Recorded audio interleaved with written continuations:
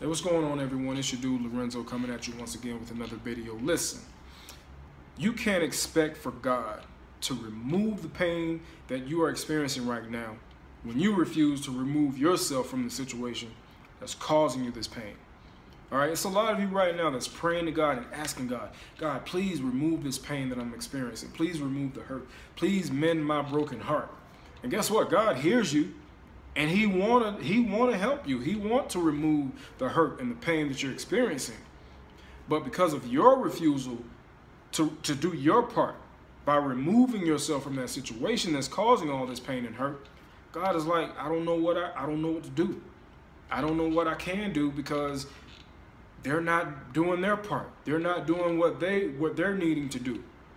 You know, and I get it. A lot of you are probably saying, well, hey, it's not that easy for me to remove myself from a situation that I've been in for so long, and it's hard for me to remove myself from something that, you know, that has already, you know, got me so strongly connected to it. I get all that, you know, but here's the thing.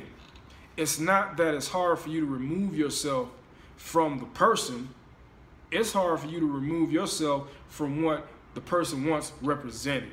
That's what you're having a hard time removing yourself from, because you want that experience back. You want that feeling of what it once represented. You know, and of course, anytime that you get in something that's brand new, yeah, it's gonna represent beautiful moments, perfect moments, blissful moments. Absolutely. And who doesn't want that? But somewhere along the line, for some reason, all those blissful moments just stop. All those perfect moments just stopped. All those happy moments became bad moments, you know.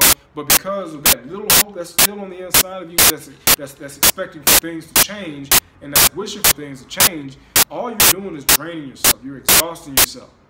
You know, that's why a lot of you don't have anything left. You know, so by the time things may decide to change, you don't have anything left. You have nothing left to give because you've been trying to give it all when things were going wrong. So here's the thing. If you really want to heal, if you really want God to remove the pain, then you must first do your part. The healing process starts with you.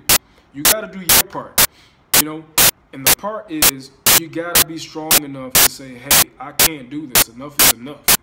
Be strong enough to remove yourself from that situation. You can do it. You just have to put it in your mind that, hey, healing is important to me. My health is important to me. And I'm going to do what's necessary in order to get better. That's what it's all about. It's about getting better. And it starts with you. Let that marinate, protect your peace, guard your heart.